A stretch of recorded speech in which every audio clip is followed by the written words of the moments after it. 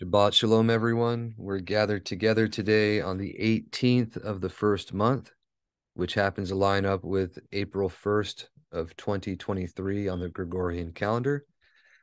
And it's a great time to be alive, obviously. This is the day that the taught ones found out our Mashiach was resurrected from the dead. So the remembrance and every Shabbat, every weekly Sabbath, if you will, is the most important set apart time that he has throughout the year. It's the most prevalent one, but it represents the resurrection, the millennial reign. And if you know that, then you know how special it is. And this particular one happens to be the one in reality that he actually was risen on. So it's a great day. But we were having conversations and it came up that we wanted to cover the two spirits or two Ruachoth that rule over every man, the Ruach of truth and of unrighteousness. So this is a very expansive topic. It covers quite a bit of material throughout the history of Scripture, or inspired text, if you will, from the book of Chanok or Enoch, the first Enoch, all the way through to Revelation. You have this theme of the two ways, the way of life or the way of death, or the two Ruachoth, or the two entities, the Prince of Light, or Melchizedek, the King of Righteousness, and the Prince of Darkness, or Malki Rasha, the King of Evil. Whoever you will, that's the one that you serve and the one that rules over you, right? So the first section that we want to read in regard to this is from the Dead Sea Scrolls, specifically from the scroll titled 1QS. And this is going, if you're familiar with the Dead Sea Scrolls, this would be the beginning of the section for what they call the community rule. Or if you have the new translation, it's the charter of a Yahudi Secretarian Association. But originally, when it was first published, it was called the community rule or the Yachad rule, right? The Yachad is the theme that's all throughout these particular writings. It's also mentioned quite a bit in the recognitions of Clement, and even in the writings of what's called the Ante-Nicene Fathers, the first 300 years, their writings, unfortunately, it's translated as Catholic Church, but that really should be Yachad Kahal, or the United into One Assembly. So without further ado, this is 1QS, and if you have the new translation, it starts on page 117. It says the intelligent, the word that's originally here in the translation is instructor, but the Hebrew here is maskil. Just like you have some of the maskil poems or psalms in the book of Psalms, there the word is shekel. It's a type of money, but it's also the word for intelligent. And why they translated it as instructor, I don't know. But even in the text itself, it has this word quite a few times, and they have it as intelligent or intelligence, depending on how it's spelled. So I just corrected it here because it gives us better context for who this is about. It says, the intelligent shall teach the set apart ones to live according to the book of the community rule, that they may seek Elohim with a whole heart and soul, and do what is good and right before him, as he commanded by the hand of Moshe and all his servants the foretellers, that they may love all that he has chosen, and hate all that he has rejected, that they may abstain from all evil, and hold fast to all good, that they may practice truth, righteousness, and right ruling upon the earth, and no longer stubbornly follow a sinful heart and lustful eyes, committing all manner of evil. He shall admit into the covenant of loving kindness all those who have freely devoted themselves to the observance of Yahuwah's precepts, that they may be joined to the counsel of Elohim, and may live perfectly before him in accordance with all that has been revealed concerning their appointed times, and that they may love all the sons of light, each according to his lot in Elohim's design, and hate all the sons of darkness, each according to his guilt in El's vengeance. All those who freely devote themselves to his truth shall bring all their knowledge, powers, and possessions into the community of Elohim, that they may purify their knowledge in the truth of Yahuwah's precepts, and order their powers according to his way of perfection, and all their possessions according to his righteous counsel. Now, this was written before the times of the emissaries. This was before our Mashiach came in the flesh. And you can see here that they were doing the same thing that the emissaries were doing when they were setting up the assemblies, where they had all in common and they didn't have anything of their own. They sold their possessions and they shared. A mockery of this today in creation is called communism, but it's not based on the truth or right. It says, they shall not depart from any command of Yahuwah concerning their times. They shall be neither early nor late for any of their appointed times, for they shall stray neither to the right nor to the left of any of his true precepts. All those who I'm sorry, just one moment.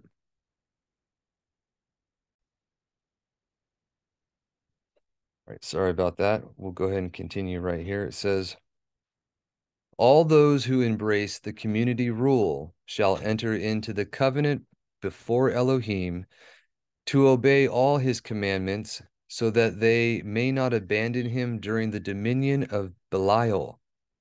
This is the Greek transliteration, if you will. The Hebrew transliteration would be Belial, which literally means worthlessness or without worth. And it's used as a title for Satan, just like Satan is a title, or Samael, or Mastema, or devil. These are all titles for that entity, right?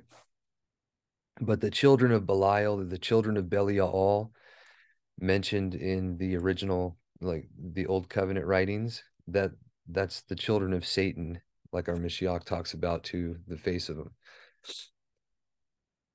It says, but this is the dominion of Belial because of fear or terror or affliction. On entering the covenant, the Kohanim and Luiim shall barak the Elohim of deliverance in all his trustworthiness. And all those entering the covenant shall say after them, Amen, Amen, or so be it, so be it. Then the Kohanim shall recite the favors of Yahuwah manifested in his mighty deeds, and shall declare all his merciful, tender loving kindness to Yisrael. And the Luiim, or the Levites, if you will, shall recite the iniquities of the children of Yisrael, all their guilty rebellions and sins during the dominion of Belial. And after them, all those entering the covenant shall confess and say, we have strayed, we have disobeyed. We and our fathers before us have sinned and acted wickedly in walking counter to the precepts of truth and righteousness. And Elohim has judged us and our fathers also, but he has bestowed his bountiful mercy on us from everlasting to everlasting. So confessing and forsaking our sins, right? Not only ours, but the sins of our fathers. It's important, especially when we have generational curses because of these things.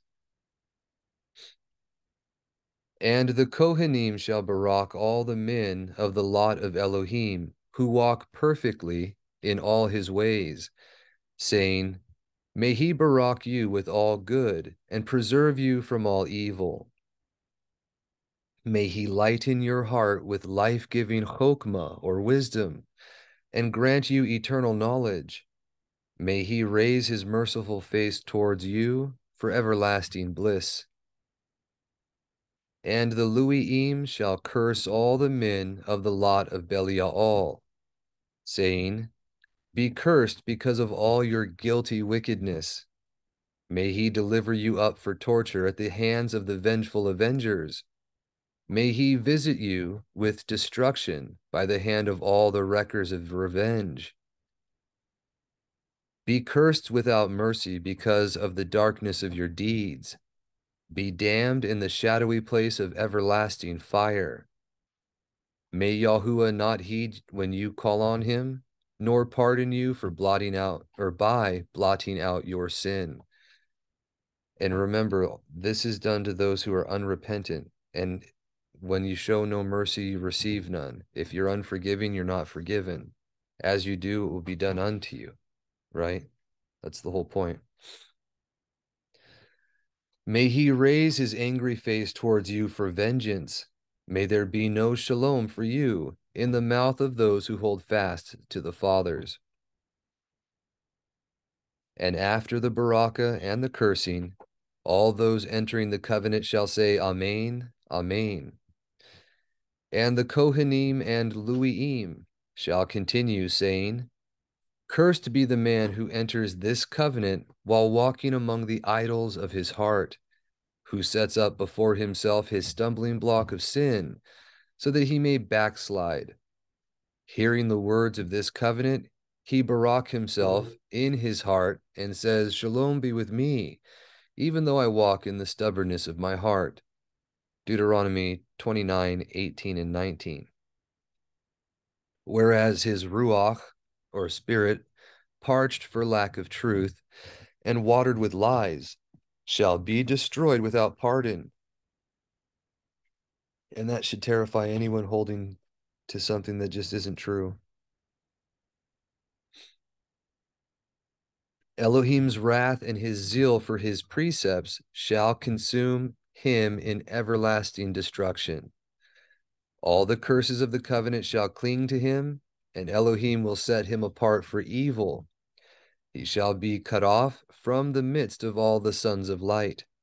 And because he has turned aside from Yahuwah on account of his idol and his stumbling block of sin, his lot shall be among those who are cursed forever.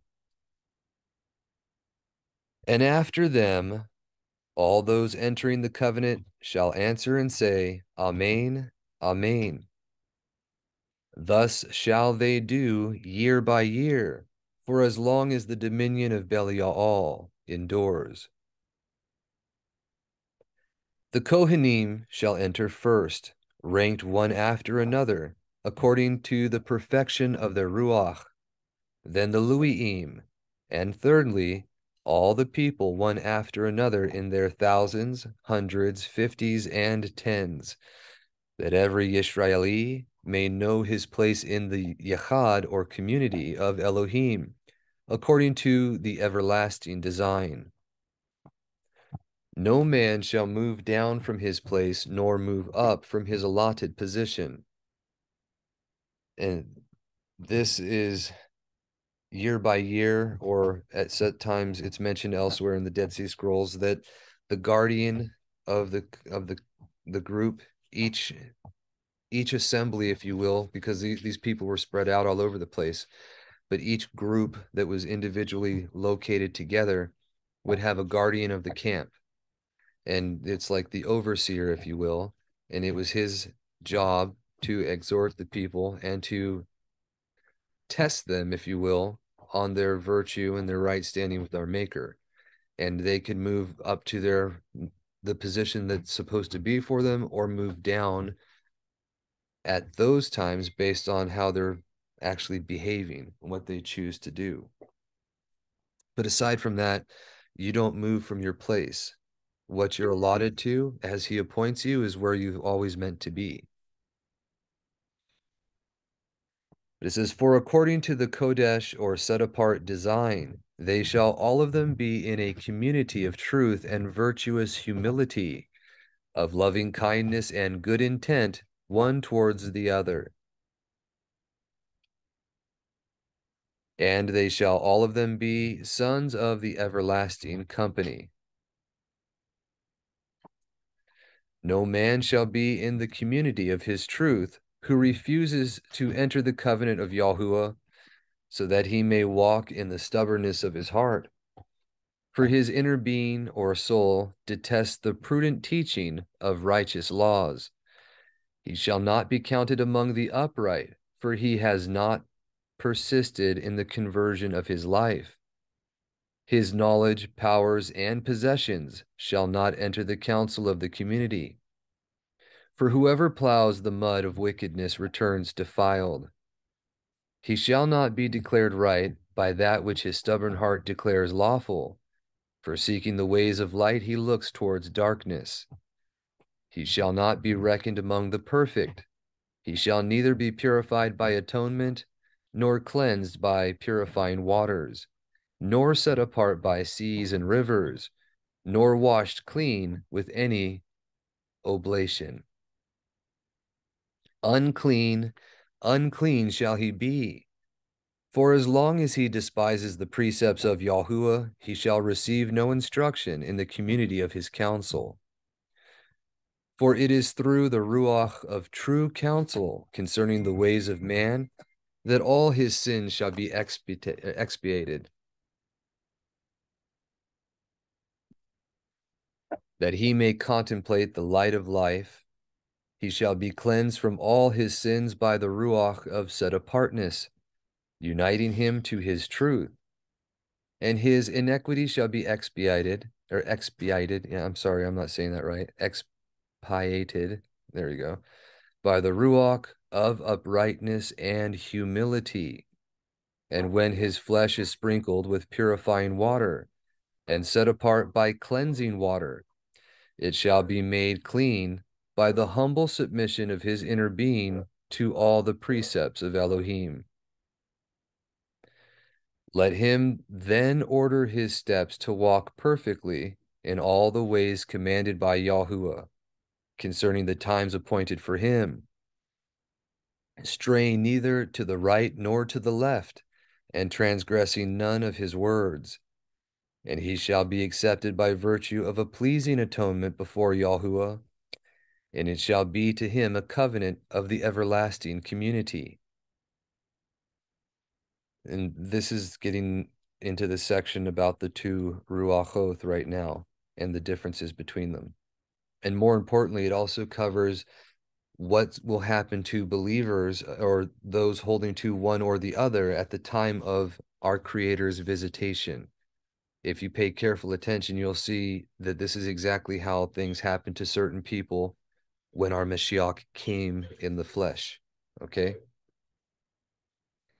The intelligent shall instruct all the sons of light, and shall teach them the nature of all the children of men, according to the kind of spirit or ruach which they possess, the signs identifying their works during their lifetime, their visitation for chastisement, and the time of their reward.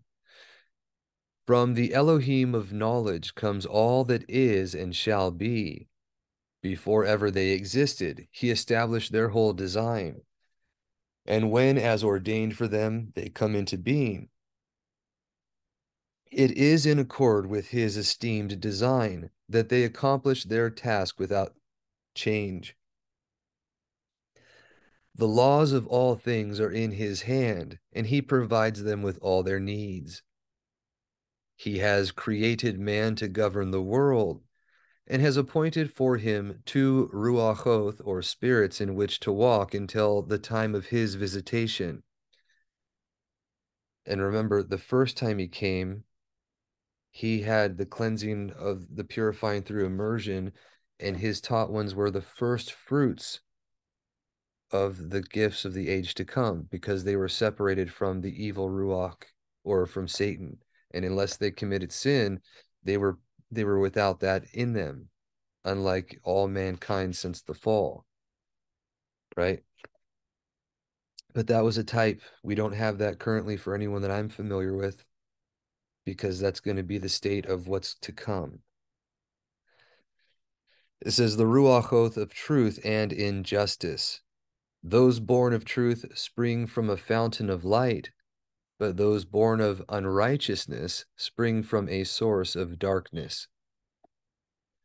All the children of righteousness are ruled by the Prince of Light, and walk in the ways of light. But all the children of unrighteousness are ruled by the messenger of darkness, and walk in the ways of darkness. The messenger of darkness leads all the children of righteousness astray, and until his end, all their sin, inequities, wickedness, and all their unlawful deeds are caused by his dominion in accordance with the mysteries of Elohim. Just like it says in Jacob's epistle, Elohim does not entice anyone to evil, right? It also mentions that in Sirach, where he's permitted no one to sin, and he doesn't need a sinner to accomplish anything. He hates it. Every one of their chastisements and every one of the seasons of their distress shall be brought about by the rule of his persecution.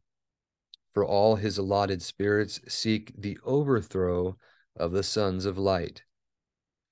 And that's why our battle's not against flesh and blood. But the Elohim of Yisrael and his messenger of truth will succor or comfort all the sons of light. For it is he who created the messenger of truth, right? For it is he who created the Ruachoth of light and darkness, and founded every action upon them, and established every deed upon their ways. And he loves the one everlastingly, and delights in its works forever.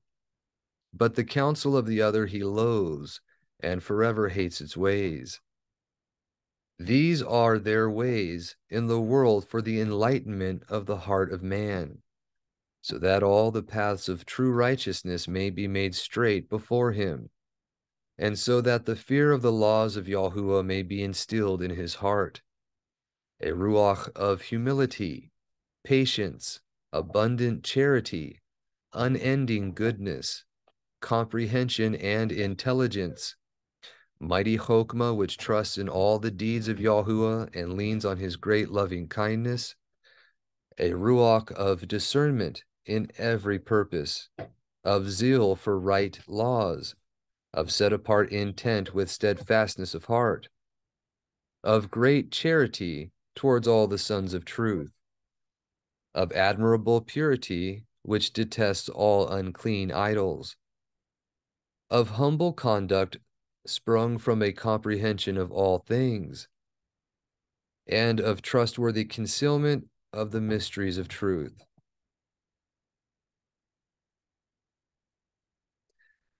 These are the counsels of the Ruach to the sons of truth in this world.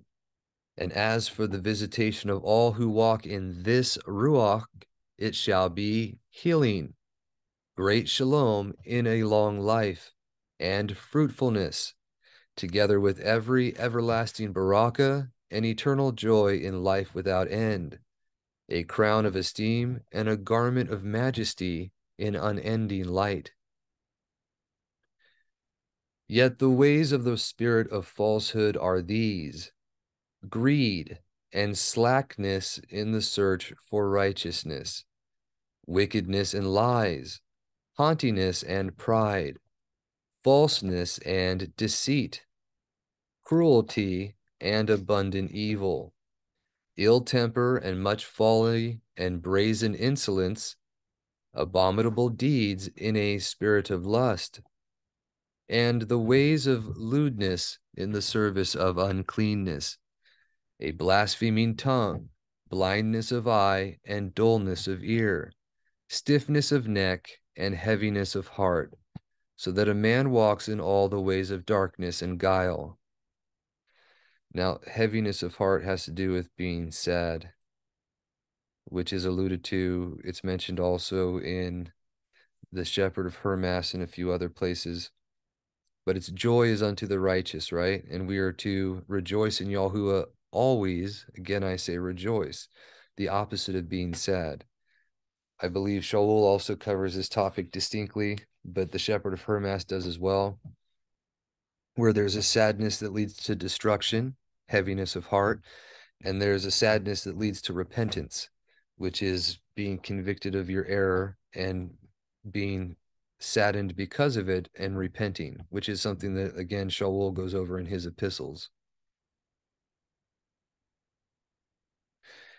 And the visitation of all who walk in this spirit shall be a multitude of plagues by the hand of all the destroying messengers, everlasting damnation by the avenging wrath of the fury of Elohim, eternal torment and endless dishonor, together with shameful extinction in the fire of the dark regions. The times of all their generations shall be spent in sorrowful mourning, and in bitter misery, and in calamities of darkness until they are destroyed without remnant or survivor. The nature of all the children of men is ruled by these, and during their life all their hosts of men have a portion of their divisions and walk in their ways. And the whole reward for their deeds shall be for everlasting ages, meaning without end, according to whether each man's portion in their two divisions is great or small.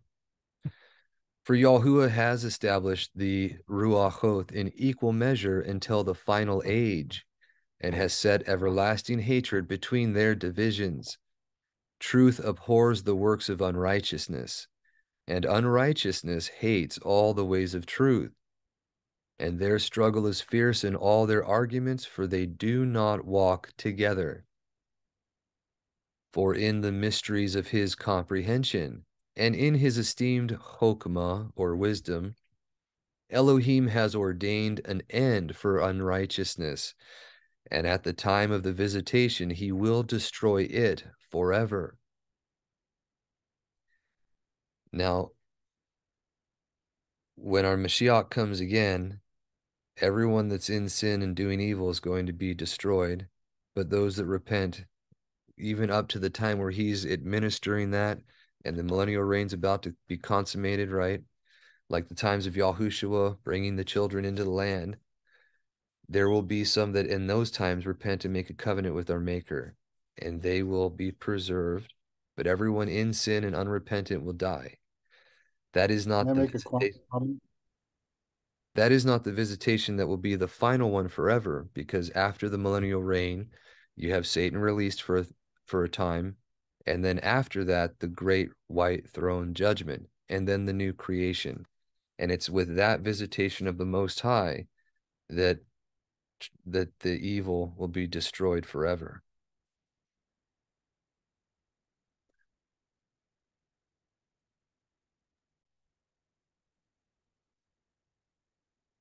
Yahuwah will then purify every deed of man with his truth, and he will refine for himself man's frame by rooting out all the spirit of unrighteousness from the bounds of his flesh. He will cleanse him of all wicked deeds with the ruach of set-apartness. Like purifying waters, he will shed upon him the ruach of truth, to cleanse him of all abomination and unrighteousness. And he shall be plunged into the ruach of purification, that he may instruct the upright in the knowledge of the Most High, and teach the wisdom or chokmah of the sons of Shemaim to the perfect of way. For Elohim has chosen them for an everlasting covenant, and all the esteem of Adam shall be theirs. There shall be no more lies, and all the works of unrighteousness shall be put to shame. Until now, the spirits or ruachoth of truth and unrighteousness struggle in the hearts of men, and they walk in both chokmah and folly. According to his portion of truth, so does a man hate unrighteousness, and according to his inheritance in the realm of unrighteousness, so he is wicked and so hates truth. For Yahuwah has established the two Ruachoth in equal measure until the determined end, and until the renewal, and he knows the reward of their deeds from all eternity. He has allotted them to the children of men, that they may know good and evil, and that the destiny of all the living may be according to the Ruach, or spirit within them, at the time of the visitation. And again, just as there's 3 ages, there's 3 visitations. Our Mashiach came once already. He's going to return for the millennial reign. And then the last visitation is when the Most High himself will come to judge the world after it's been destroyed by fire. So I think we might continue on these another time, but this one was a pretty decent one. And we covered some extra topics on the side there. I thank you all for joining us on Shabbat, and may we all be edified in his word and truth. Shavua Tov, and we'll see you next time.